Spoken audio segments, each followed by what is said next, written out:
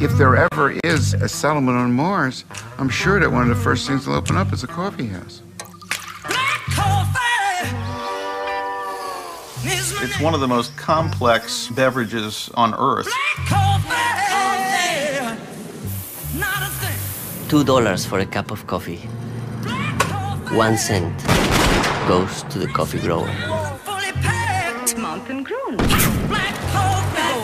Coffee is the second most valuable legal traded commodity on the face of the earth, after oil.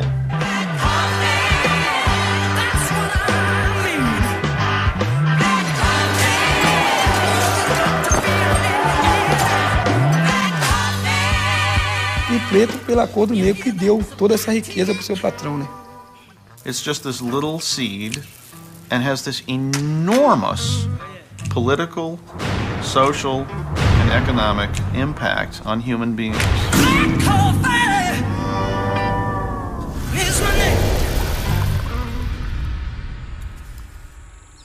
This is the epic story of a beverage that shares its birthplace with our earliest human ancestors. In this hour, we see how our growing awareness of what goes into a good cup of coffee prepares the way for the specialty industry, which may be the harbinger of a just and sustainable future. I walked into a Starbucks about a year ago. A little kid behind the counter. Hi, sir. Yeah, give me a regular. Regular what? Coffee. What flavor? Coffee flavored. Café Grande non-fat latte, 1 equal and with cream. Got a Grande Mocha Valencia. I have an iced grande caramel macchiato. You can get every other flavor except coffee flavored coffee. Coffee is not latte. They got mochaccino, they got chocochino, frappuccino, cappuccino, rappuccino, alpuccino. What the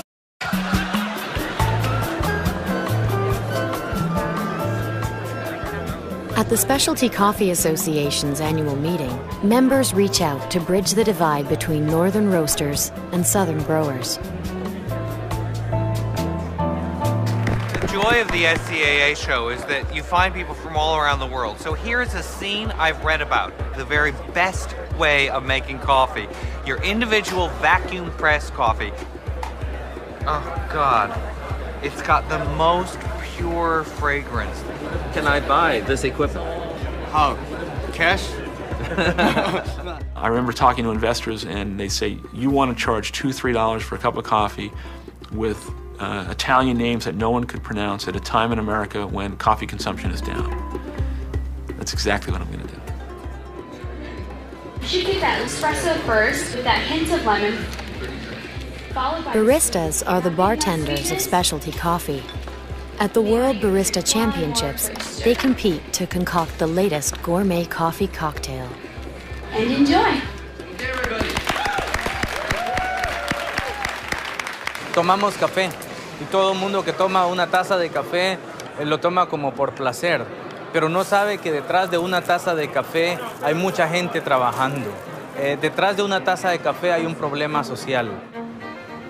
Well, what you can see behind me is a train of traditional donkeys, very much of the kind that in a country like Ethiopia would deliver coffee to market. And we're bringing those donkeys here to the Stock Exchange in London to deliver our message to some of the world's most powerful companies.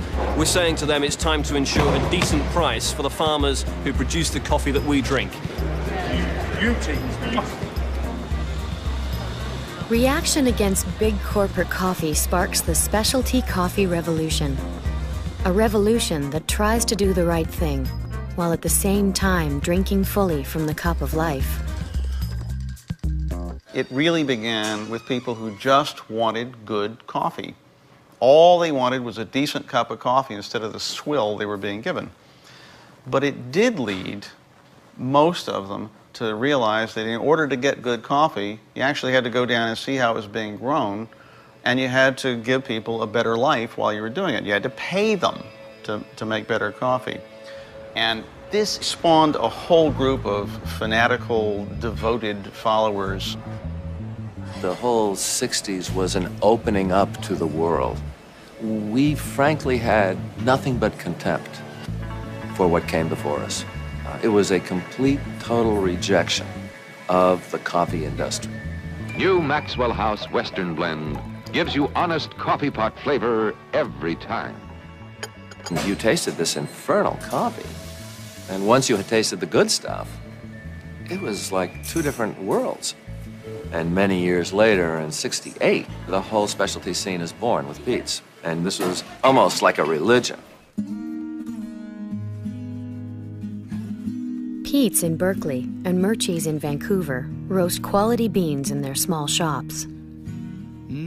When three hippies with gourmet taste try the coffee, they're inspired to set out on a quest for the perfect cup. We had bought Peet's by mail from the Bay Area, had driven to Vancouver to buy coffee there. There were a few shops in New York. There was a little bit of the beginnings, or if you like, the end of the last specialty coffee business that provided the seeds for the next generation of specialty coffee. In 1971, Jerry Baldwin and his partners open a little coffee bean shop in Seattle's Pike's Place Market and name it after the coffee-drinking first mate in Moby Dick, Starbucks. It was instantly successful, and I became the person who was the roaster and the coffee buyer as we started to develop our own independence from Alfred Peet. And it just got in my blood. Thank you very much. Quality coffee is getting into a lot of people's blood, and the counterculture coffeehouse scene is about to be marketed to the world. Now since the brewing and the pressing of the caffeinated coffee bean, some pretty heavy hitters have been hitting at the coffeehouse scene, like Albert Einstein and Edward Lloyd, Ginsberg, Picasso, and Freud. It's just a partial cast of friends from past who held the cafe in high esteem. And today the coffee house beats out of sight when the players get together for a hoot on a Monday night. You may see them walking in, oh, they got those whiskers on their chin, and talking that bohemian rag. Even at Starbucks, all it revolution, it's clearly evolution, and talking that bohemian rag. I joined Starbucks in 1982 when we were opening our 4th store, believe it or not. The epiphany for me, though, was when I was actually sent by Starbucks to Italy and became enamored with the Italian coffee bar. The romance of the Italians and how they brought coffee to life, the theatrical presentation, the extension of people's homes. And I realized that despite the fact that Starbucks had done this wonderful job in educating people in Seattle about coffee, in a way they had missed what I thought was the most significant opportunity, and that was the romance of the beverage and creating a sense of community in the store. And since Starbucks only sold whole bean or ground coffee for the home, I raced back from Italy with this wonder in my eye about recreating the Italian coffee bar in my own image and bringing it to America. Back in America, Howard Schultz buys out Starbucks and opens 3 cafes a week in his own image. Jerry Baldwin chooses to stick with roasting and acquires Peet's. While in Canada, an unlikely coffee mogul is swigging cheap wine and living on the streets.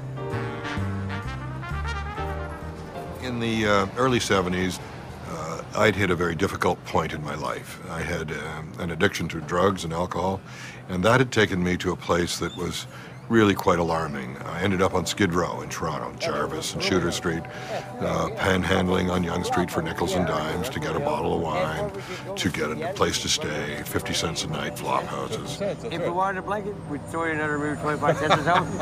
And we didn't care about the blanket because we had a bottle of wine. Sure, a bottle of wine. We were called winos then. Now we're called street people. Is that right? Yeah, well, I used to be a wino with you. Yeah. 99 cents for a bottle of wine, remember that? It was a time in my life where I experienced things that no person really needs to experience. And however it happened, in late December 1971, there was a kind of a moment of truth, a moment where I saw myself perhaps as I hadn't before, and I realized I couldn't go any further. I couldn't do this anymore.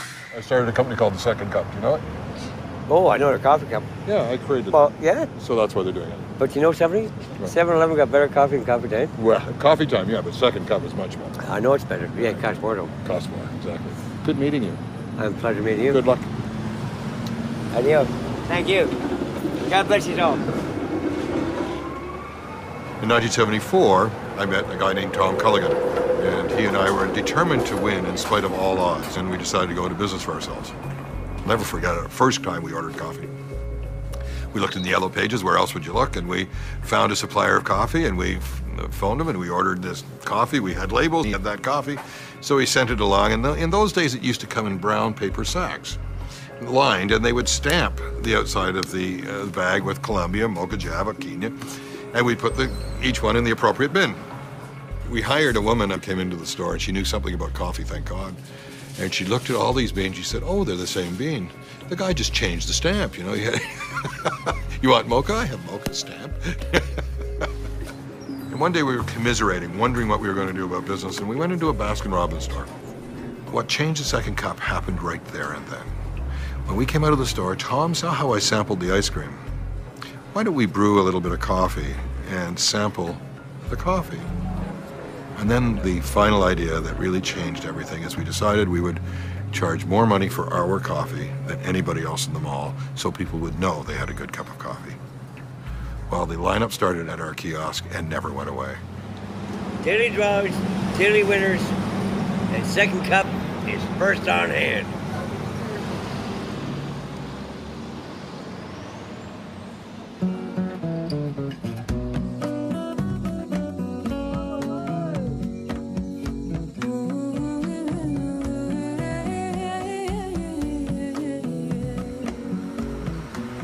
Charging the highest price in the mall means selling a quality bean, which is what brings specialty roasters to La Minita, one of the finest coffee estates anywhere. Here, the second cup and Pete's are more than willing to pay a premium price. Today, Jerry Baldwin arrives with his staff from San Francisco. The trees that you see here are about 1 year old. To get the seed stock to start off the coffee trees here in the nursery, what we do is we go around the farm and look for trees that we know have yielded very, very good fruit during the harvest. We take some of that fruit, like this one, and we pop the seeds out just like we would do if we were milling the coffee for preparation, and let it dry on the patio to the parchment state. And that parchment coffee then gets placed into one of these plastic pots, which is filled with a mixture of fertilizer and soil from the farm. It takes 2 or 3 years before they start to produce any fruit, and really 5 years until we're into full production. For most people, the ideal cup of coffee, or the perfect cup of coffee, is produced of washed Arabica coffee. So, perfect conversation for being in Costa Rica, because that's one of the world's best producers of washed Arabica coffee.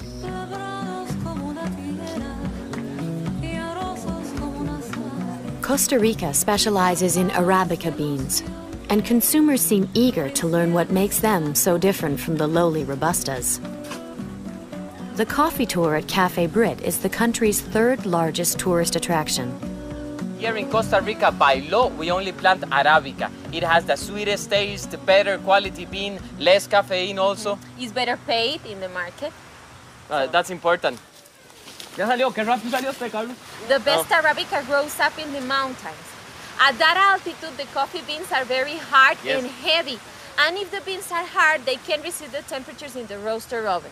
The low-grown coffee is porous, is fragile, it will break and it will burn in the oven, and that gives coffee a bitter taste. You're picking a fruit that's full of sugar, which is, we know, starts fermentation. So this has to be treated quickly and carefully to remove the sugar, dry the coffee, and capture the flavor that's in the bean. Would you like to taste it? ¿Quiere probar? Yeah. No, no, no, esa no. No, de esa, no, no, no, de esa que tengo. Le voy a dar una chupada. It's a laxative. All of the flavor potential exists at the moment of picking. Each step after that provides the opportunity to maintain that flavor or impair it in some way or other.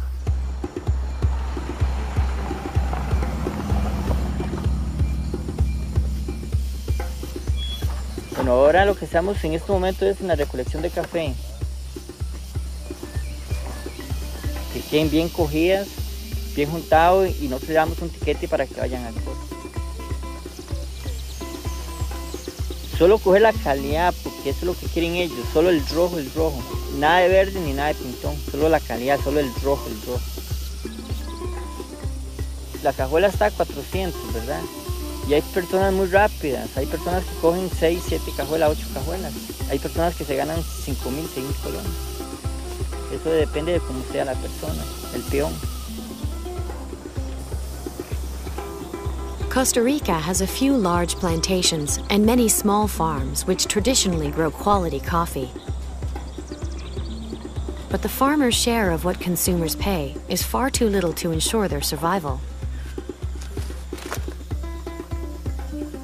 I was born in a coffee family, so I grew up with the coffee plants instead of a backyard, but I love it. Here in Costa Rica, we have production costs that are close to 90 cents per pound. And the international price is 60. So we can't afford that. So we had to find out better ways to sell our coffee.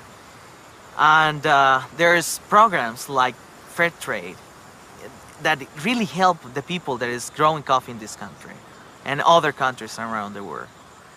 The idea is to eliminate the middleman, the man who is getting richer because of the bad prices. Give a premium to those farmers who have those difficult conditions to produce coffee to improve their lives. Hi, have you heard about the Berkeley Coffee Initiative? The Berkeley what? Coffee Initiative? It's in favor of Measure O. Anybody a Berkeley voter? Do you vote? Coffee. Yeah, have you heard? Would you like to? Oh. Any business in the city of Berkeley that sells coffee has to buy coffee from fair trade growers? It means that all brewed coffee sold within the city has to be organic or fair trade or shade grown. 60s Berkeley was the home of social protest and specialty coffee. Today, a new issue has hit Telegraph Avenue. Instead of free love, it's fair trade. And consumers are being asked to consider how their coffee is grown. Not too much, but then aren't you forcing people to do something that they may not want to do, even though it's the right thing to do? I mean, Isn't that the way we do things in society? We don't ask people to drive the speed limit. We don't ask companies to pay minimum wage. We tell them to. We don't ask companies, hey, could you follow these environmental guidelines? We say, these are the laws. This is what you need to do. But I wonder if everybody knows why they're doing that. Fair Trade Certified is the symbol seen more and more in shops and cafes around the world. It assures the future of the 500,000 small farm growers in the fair trade movement. This is why groups like Global Exchange are advocating for fair trade in coffee. Imagine if your only source of income was once a year, and you had no idea month to month what that was going to be, if it was going to be $300 a year, or if it was going to be $500 for the year, for your total yearly income to feed all of your family, put your kids to school, put food on the table, pay for your housing. So what normally happens is that sometime in the fall, a local person referred to as a coyote will come to these farmers and say, hey, I see that your kids don't have any shoes or that your daughter's sick. I tell you what, I will pay you money up front for your harvest now to take care of your immediate needs if you promise me your harvest when it comes in the future. And they get locked into this cycle of poverty and crushing debt because of this.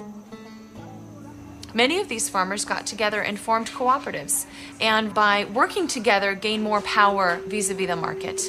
Then throughout the years they contacted different organizations in Europe, in the United States, in Japan, and different countries, and set up fair trade systems. And what fair trade is then is an international system for assuring that farmers get paid a fair price for their work.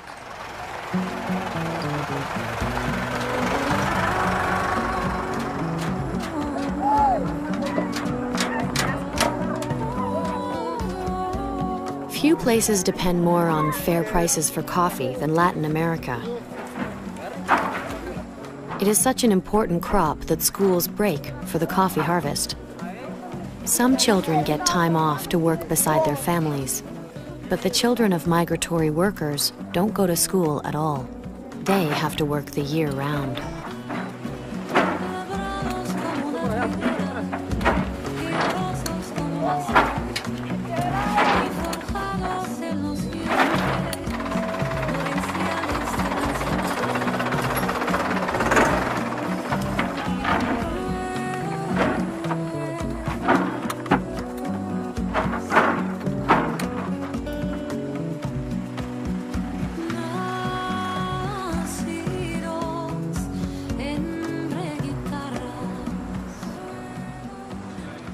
There's no experience like traveling to source.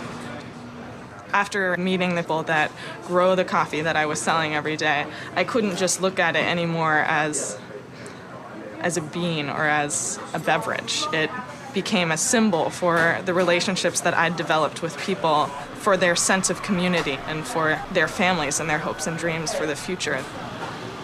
One of my missions has become to educate people about coffee and about the people that produce coffee. So it's a great conversation piece when you're making somebody's latte to say, so by the way, do you know that this latte is a fair trade latte? And do you know what that means? And I was in Nicaragua last summer and I met the man who grows this coffee that you're drinking. That's a really cool thing to be able to say to someone. The perfect latte starts with the perfect espresso shot. Now we begin the espresso extraction. I'm grabbing a chilled container for my steamed milk, because the chilled container helps me make better foam, and some cold whole milk. I love producing the awesome latte that the person comes back and says, that's the best latte I've ever had. You're listening for when the bubbles are coming out like tight, foamy, frothy bubbles. And I can also hear when the milk is hot enough because it gets to a deeper pitch. It's like hearing the right musical note. You've left maybe half an inch in the top for your espresso shot, which is by now done extracting. And you pour it very slowly into the foam, and you'll see that it stays just above the layer of milk. So you get this beautiful sunset effect. And then you can even add a little chocolate sprinkles if you like.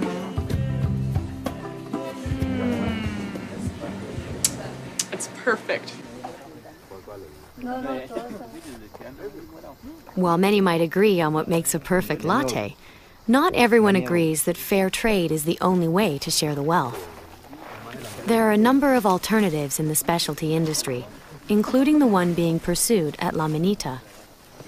In the 80s, it was becoming apparent that the coffee market was going to collapse. At the same time, I had recognized this new quality awareness in North America where people really were becoming concerned about the quality of the product. So I tried to think of a way to take the coffee and disassociate it from the world price, and came up with La Manita. We took it to the small roasters in North America and delivered the coffee ourselves. A lot of those very first people that we sold to are still clients. Second Cup were very determined to sell a really good cup of coffee, and we made an arrangement to sell them an exclusive of La Manita in Canada. I don't think anyone had ever gone directly to the specialty industry and said, here's a coffee that we grew, it's a fixed price. But the premium is based on getting something of value. Specialty coffee itself is innately supportive of people producing coffee because that premium flows all the way down the chain. You're not going to get anyone to produce great coffee unless they're rewarded for it. If he's not worried about his housing, the health care of his family, he's going to do a good job with the coffee. We pay everyone more money in order to do it right. And that reward is innately ennobling. I have a problem with a lot of the fair traders. I believe that it's essentially cultural imperialism. It's all unsustainable. If the charitable side of it dries up, poof, it's all gone. There's virtually no concern with quality, which is the one thing where you can actually add value to a product so that you can sell it for a fair price. We don't sell fair trade coffee, we sell fairly traded coffee.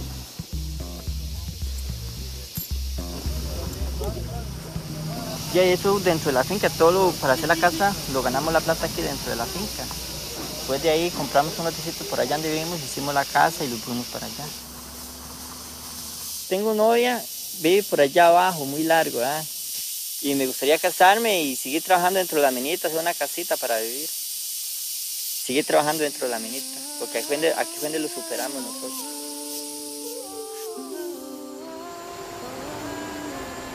Bill McAlpin rules his paradise like an enlightened monarch with an obsessive attention to quality. But his approach doesn't necessarily work for smaller growers without his vision and international business connections.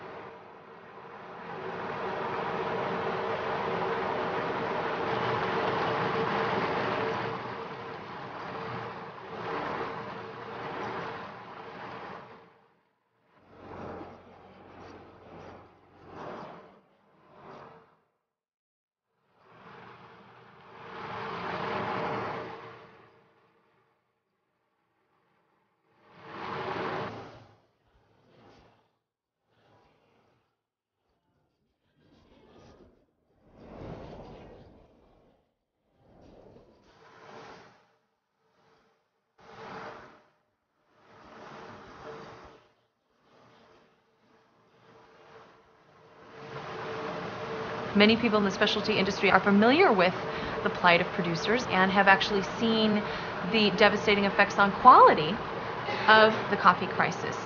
And so they want to make sure that in 10 years from now there will be a specialty industry. They are paying a lot more real attention to doing what they need to do to make sure that their industry is sustainable and really leading the way for the rest of the coffee industry so that the cans, as we refer to the Folgers and Maxwell House and those folks, are really put on the defensive. Yeah, horrid. It was cheap. I'm not surprised. It came in a huge. How huge? It'll last a long time. Last a long time? How long? Well, 6 weeks? I think it's very nice. Now look. About 2/3 of the entire coffee industry is dominated by just a few players. Folgers, for example, is owned by Procter & Gamble, and they do over 600 million pounds of coffee a year. You know, the Folgers looks richer. Maxwell House is the second biggest label, and they're owned by Philip Morris, the global cigarette company. And then we also have Sara Lee. Be back in a second with coffee. There's Nestle, obviously, which is a huge company around the world in terms of their coffee holdings. After that is Starbucks, and they are over a $2 billion company, and with their expanse worldwide, they are really the global leader in the specialty coffee industry, and they actually make more money than just about any coffee company in the world.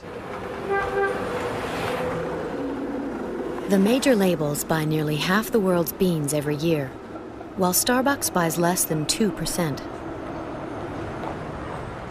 But as the leading specialty company, Starbucks occupies a unique place in the market as it tries to live up to its claim that coffee is more than just a commodity. We feel very, very strongly that we have a responsibility as the leader in this industry to lead and to define for the marketplace that the cost of doing business in this industry is to give back and to make an investment in the sustainability of this marketplace. When protesters in Seattle trash a Starbucks cafe at the World Trade Organization Summit, the company has to defend its image as an enlightened multinational corporation. We are not going to let something like this dissuade us from maintaining dialogue and cooperation with organizations that care about these issues, because we care about them too. It's ironic that Starbucks sometimes is the target for ill will or concerns because we're such a visible and ubiquitous company. But the truth of the matter is that we are doing such a good job to build sustainability and make sure that the people on the ground doing the work are rewarded for their efforts in ways that are not happening through traditional methods. Unfortunately, the road is paved with so many companies, many of whom are much, much larger than Starbucks, who are doing very little and sometimes nothing at all. Starbucks likes to compare itself to the big three companies when it comes down to sustainability because obviously, as a company, they are far and away better than Folgers and Maxwell House. I think that that's really not where the competition is for them, though. They are competing with all of the other specialty coffee importers. So their leadership really needs to come in terms of the specialty industry. And what we've seen is that they're a follower and not a leader. When the World Trade Organization met in the fall of 1999 in Seattle, the home of Starbucks, Starbucks was a perfect target. At that time, they were not selling any fair trade coffee. They were the world's largest supporter of care, and they were doing all kinds of good, but they were perceived as being the sort of big guy, the McDonald's of coffee. So I can understand why activists have done what they've done, and they have moved Starbucks along faster than they would have gone. Now, Starbucks is selling about 1.6% of fair trade coffee. They've been criticized for not selling enough of it, but that's still a huge amount. They're also selling organic coffee, shade-grown coffee that is bird-friendly, and about 15% of their coffee support the growers who will abide by their certification standards, which are quite high. One day in Colombia, South America, Juan Valdez took his son Ramon to show him how he grows coffee. Today in the highlands of Colombia, small growers like Juan Valdez face being forced off their land or having to support their families by growing drugs, the cash crop that never goes bust. Then came the part Ramon liked best. Juan hoisted him on his mule. Specialty roasters understand the role they play in supporting farmers like Juan Valdez and their families. When I spoke before Congress, I quoted a Wall Street Journal article. 125 million people's lives are being affected by the low prices of coffee.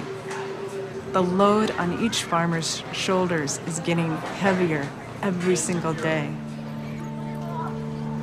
When I was in Colombia, I talked to the Jinotega mayor and I said, well, why don't you grow something else? And the mayor said to me, you need a quick cash crop to survive. They gotta feed their kids tomorrow, not in 5 years. They can't say, don't eat for 5 years and then I'll put a meal on your table. So these farmers did a desperate move and they started planting cocoa plants. And then the drug lords started stealing their sons and forcing them to join the paramilitary groups. These 55, 60-year-old farmers had tears in their eyes as they talked to me. They told me that they organized a cooperative. It wasn't easy. The drug lords killed some of the farmers that formed the cooperative. But they fought, and eventually people started buying the fair trade coffee. They were able to fight off the drug lords. They were able to make a living off of a quality cup of coffee.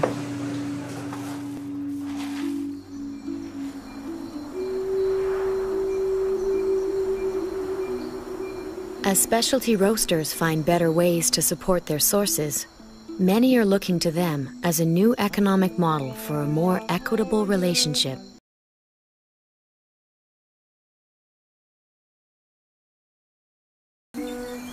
Coffee is a path along which 500 million people in the world are journeying. And to bring awareness to that path is my personal mission in life. Here is a way, specialty coffee or very high quality coffee, here is a way to change the face of this industry. Not only in the cup around the world, but at the farm level. These are some of the poorest countries in the world, and to find that bridge and build that bridge so that people could really understand that if coffee is grown in a certain way and the necessary care is given to it, it will support you.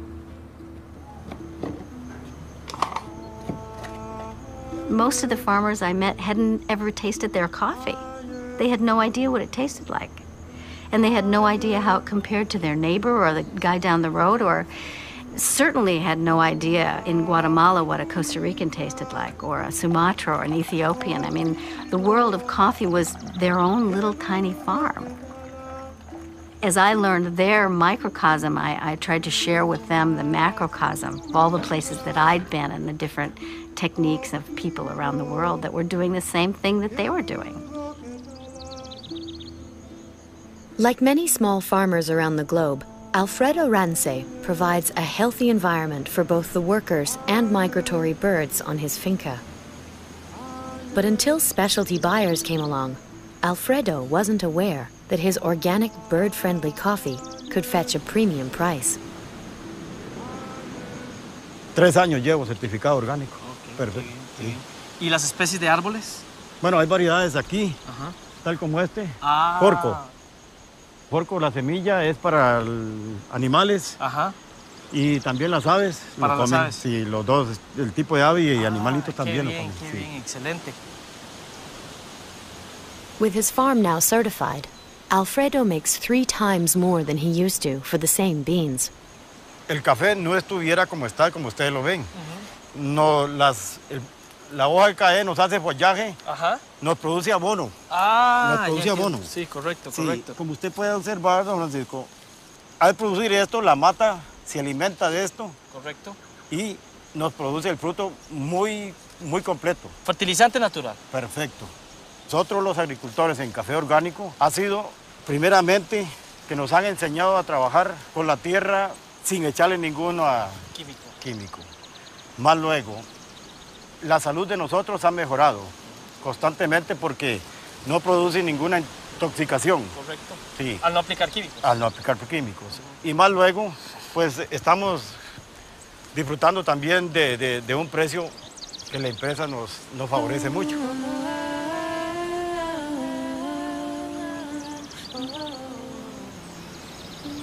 The coffee plant was born in the understory of the African rainforest, so it's a shade-tolerant plant. It's like a house plant. It likes to be in the shade. In the 1970s, agronomists learned that you could cut the forest off of a coffee farm and expose the plant to the full sun, bathe them in agrochemicals, and double or triple the production. This is a full sun farm, and this is not the kind of farm that the Rainforest Alliance would normally certify. But there's an important thing happening here. This farm, Finca Aquiares, is reforesting. You can see a few trees coming in already. They're planting thousands of trees every year. It might take 20 years before this is a forested farm. We want to show that coffee can go back towards sustainability. There are millions of bags more coffee than we consumers are willing to drink. And what the world wants is more quality coffee. The farmers can grow less coffee, get a higher price for it. Consumers are happy, wildlife is happy, workers are happy, so it's one of those rare win-win situations.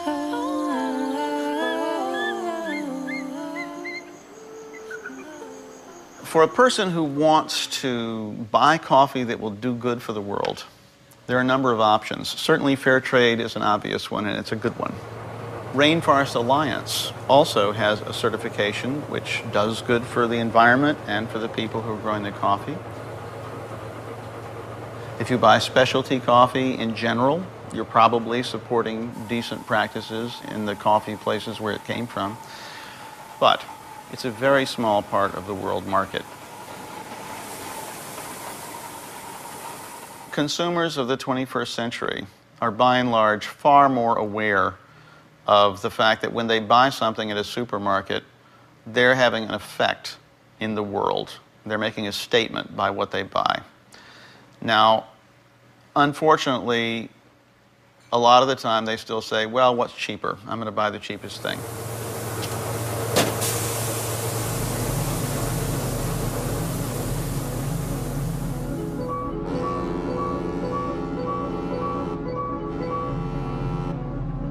While growers are trying to survive, the big bucks are being made only after the beans are unloaded in the north.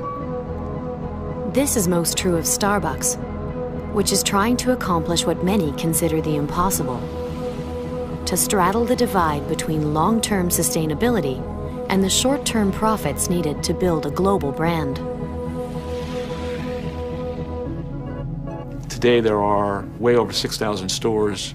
We are now the most frequented retailer in the world, where the average customer is coming in 18 times a month. And in terms of the growth and development, we will open between 3 and 4 new stores every day in 60 countries. The company that popularized caramel macchiato is today in the early stages of its global conquest. And wherever it raises its flag, Starbucks gives locals a taste of America, which is what goes into every cup. Neden yanlış yapıldığını da gösteren 3. bölüm. Evet, 80'le giden... Trainees arrive in Seattle from afar, including young Turks who come from the country that introduced coffee to the West. Dediğim gibi Now they are being indoctrinated in the Starbucks way. sistemini kullanıyoruz. Can someone tell me what a perfect shot is? It comes in 10 seconds. Any comments 10 to that? Yeah, 18 seconds. Excellent.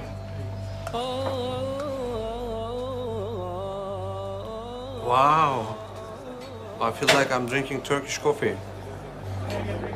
That coffee as we call kahve, they're very old. Still in Istanbul, in the big metropolitan city Istanbul, you can find in the back streets. Usually the man goes, they drink Turkish coffee.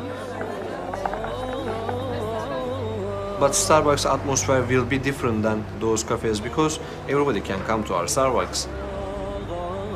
At Starbucks, the coffee house is no longer an exclusive male domain. Women have a place here too. For every franchise, no matter how far-flung, is an outpost of the contemporary world. Yes, we will gonna use some English, Starbucks language, tall, grande, and frappuccinos. In the beginning, it will be difficult for our customers, but we're gonna teach them how you order the coffee, how you can enjoy our coffee.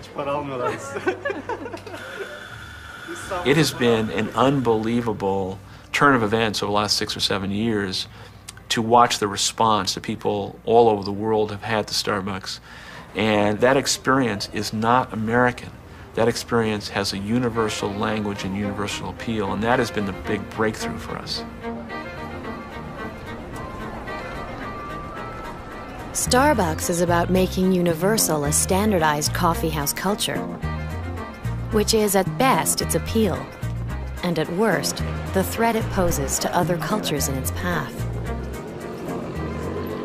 A lot of people don't like Starbucks because it's exactly the same experience wherever you go. You can count on Starbucks being clean. You can have bright baristas asking if you want a grande size, etc. And frankly, I think that's justified criticism in many cases. I mean, if you don't want exactly the same Starbucks experience, go somewhere else. The good news is that usually there is an alternative. One alternative to corporate sameness is Delocator.net, the California-based website created by Extine to sustain independent cafes and local culture. Simply type in your zip code and find every alternative cafe within a few miles of your door. Go ahead, we can hear you. Corporations like Starbucks that are international and that have a lot of power and money have a much larger advantage in marketing and taking up our space in culture, and as a result end up dominating largely how our culture perceives reality. So the philosophy is that there are ways to combat that. There are ways to provide alternatives to that kind of, and there are ways with the internet to gather as a community, let other voices. That the target for anyone who's looking for an alternative. Starbucks has bought out some very good chains, and they will continue to do that. They are the big bully on the specialty block. There's no question about that. They're very good at what they do, and they're going to keep doing it.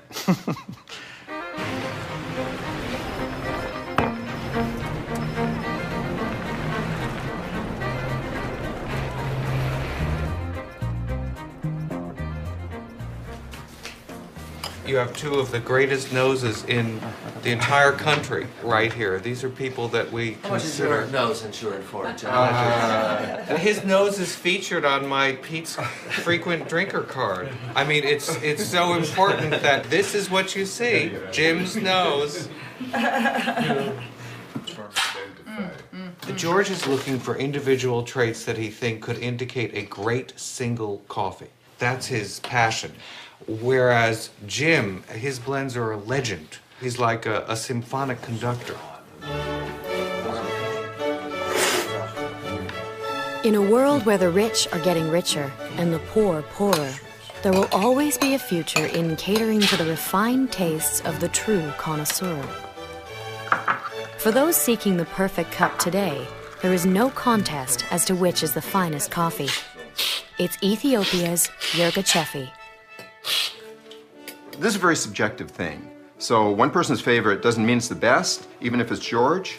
But the thing is that we all did, as a consensus, we did agree that number one had the qualities that made it an excellent cup of coffee. Like that perfect peach that it's very round, explodes. Exactly. It's just got that roundness, but all the acidity is there too. But it's perfectly cradled by everything else and the flavors in it. And to me, that's worth anything you can pay for it.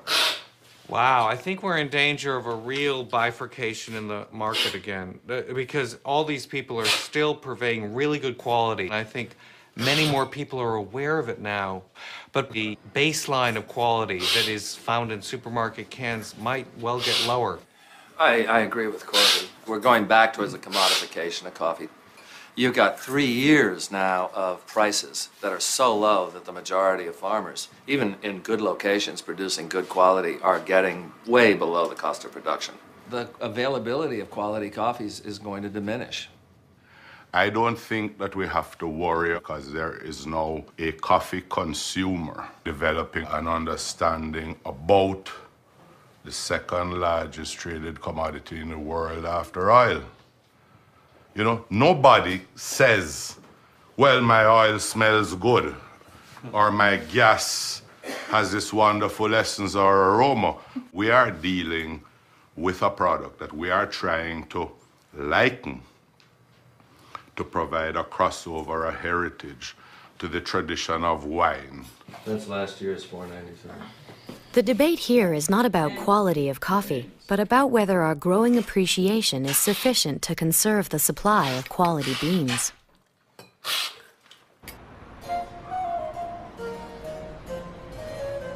Will there be enough people who regard coffee as a fine wine or the ingredient of a gourmet meal?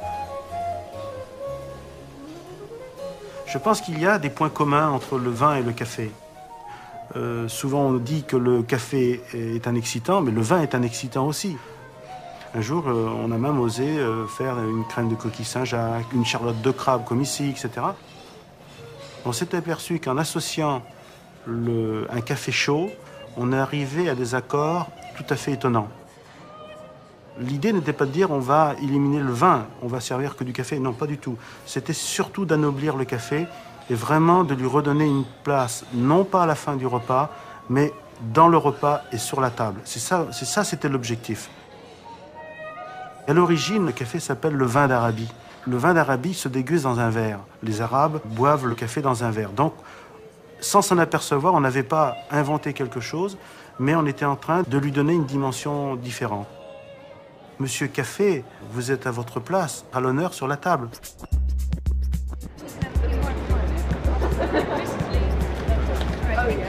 Coffee lovers alone cannot bear the burden of bringing about a just relationship between producer and consumer. Activists worldwide are appealing to big government and the Big Four to follow the sustainable path taken by the specialty revolution. When people open their morning newspaper tomorrow, hopefully then they're drinking their morning coffee, they'll have a bit of a think about it. This is about the whole world coffee market not working. And so we're really looking for them to support the Oxfam campaign, to take Nestle and Kraft, and we can get the powerful governments to actually take action to alleviate some of the suffering. Excuse me, you've got that fuel at the entrance. One of the recent campaigns we've been working on is to pressure the leading U.S. retailers of coffee to adopt fair trade standards. It's going to be a much harder campaign. They're not nearly as susceptible to consumer pressure as Starbucks was, and they buy the worst quality coffee in the market. Unfortunately, consumers are contributing to the problem because we don't know about the situation, and so we keep buying coffee from these terrible coffee companies. Nobody gets up in the morning and says to themselves, I'm going to go get a cup of coffee and I want to make sure that I'm exploiting farmers and polluting the environment. Nobody says that.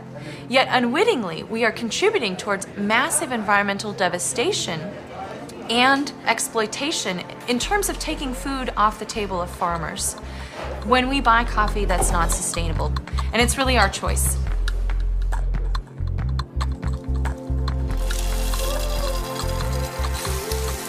As this ancient bean finally reaches the northern consumers who can delight in the pleasure of their coffee, the hope is that the quality of the bean, the quality of the environment in which it grows, and the quality of life of the farmer who grows it may all just come together in the perfect cup.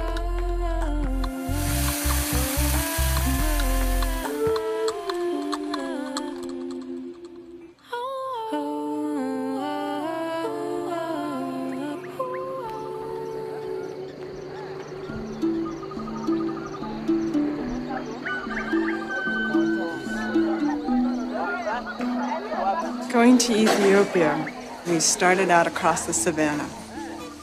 And there were lots of people walking. There was hut after hut, round huts.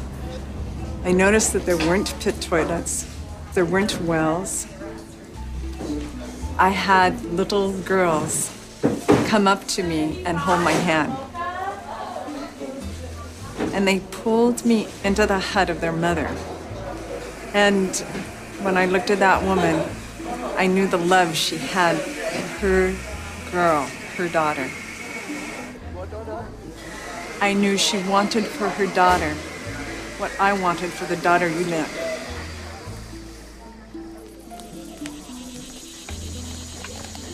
She brewed coffee out of very dirty water that she had hauled up from a stream 4 hours away.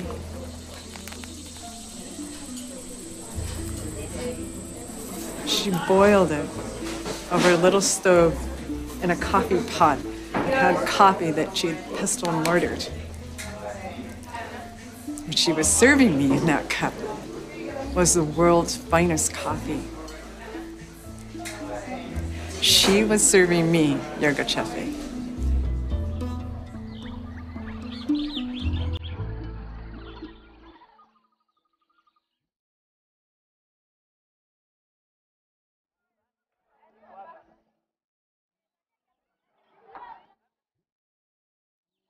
Yerga Cefe, in the birthplace of coffee, is one of the finest coffee-growing regions in the world. Here, farmers have started the first Ethiopian fair trade cooperative.